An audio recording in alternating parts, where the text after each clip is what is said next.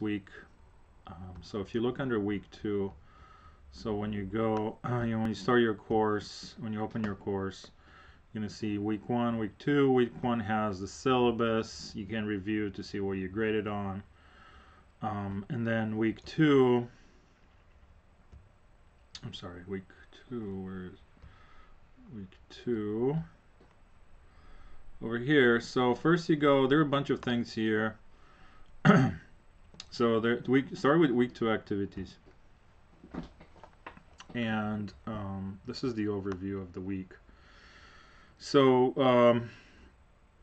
read it. And basically what's happening here is that we're talking about image.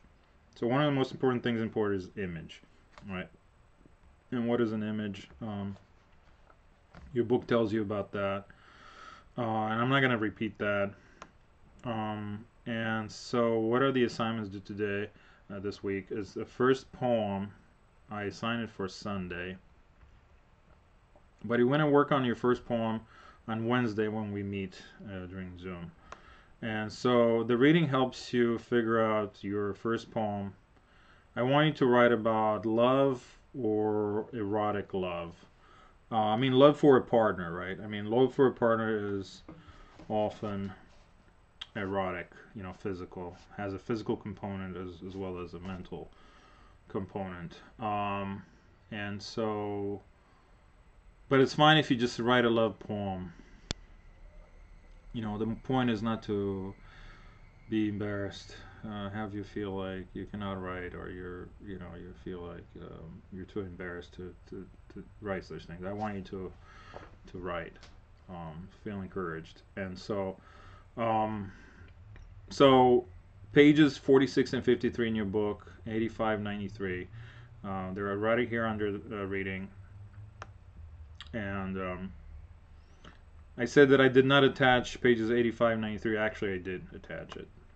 If you look under week 2, you are going to see the reading here, week 2 reading quiz. All you have to do is click on it. Oops, that's the quiz. That's something different.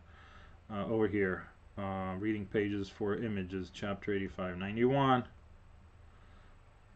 And there you go. Sorry, the first page is not extremely clear, but it's readable. The next pages are more clear. And could not preview. Okay, yeah, it's working. Hey, where's the second page? Interesting.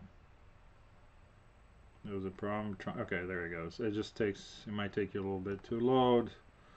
No issues. The pages for the first chapter in erotic poetry, it's in week 1. Okay, so I did not attach it here. It's in week 1. Right here. Copies assigned reading. Okay, so there's no excuse, even if you don't have the book yet, and please do have it by the end of this week, the next coming week, because I'm not gonna, it's against copyright for me just to keep copying pages, right? So it's assumed that you guys eventually have the book, and I think 2 weeks is quite enough.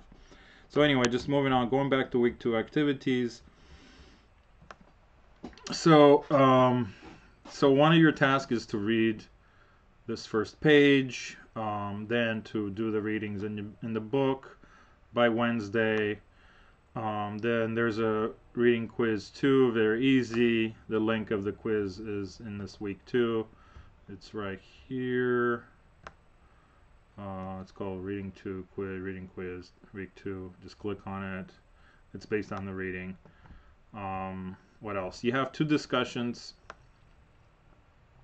Discussion 1 is about abstract versus concrete.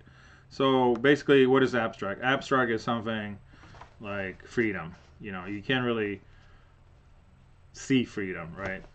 You can see examples of freedom, but not freedom itself. So that's called an abstract idea.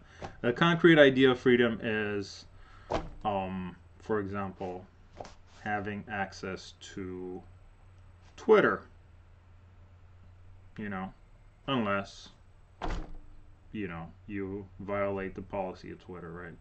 So having access to publishing, it's you know, like an example, concrete example of being able to exercise your freedom of speech, for example, right?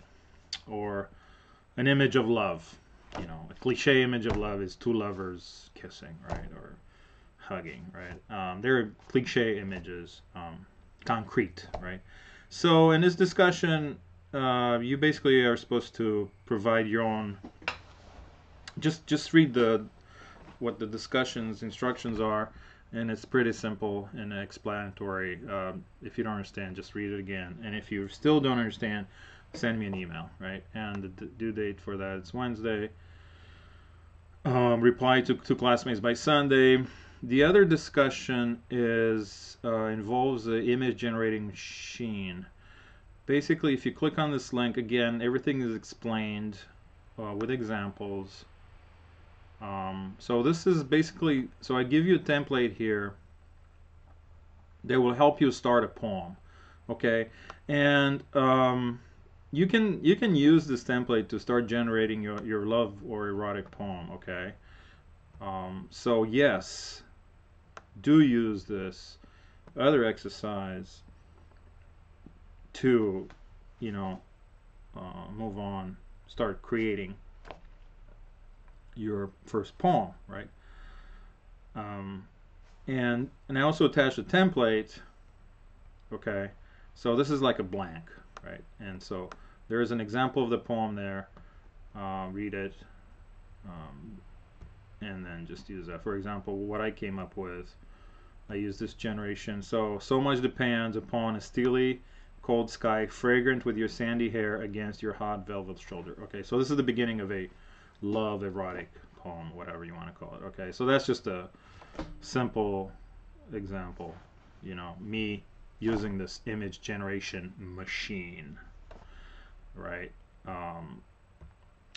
And then I talk about poem 1, and so this is the poem itself is not due Wednesday, it's actually due Sunday, the finished product.